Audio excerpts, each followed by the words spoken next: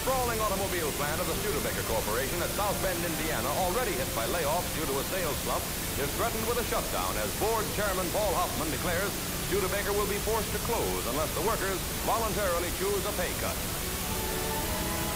At the high school field, workers who previously rejected a cut hear union leaders recommend it. The voting begins with jobs of 11,000 workers at stake. The proposed cut averages 10 to 15%, but means steadier work. The pay cut is accepted overwhelmingly, and Studebaker stays in business.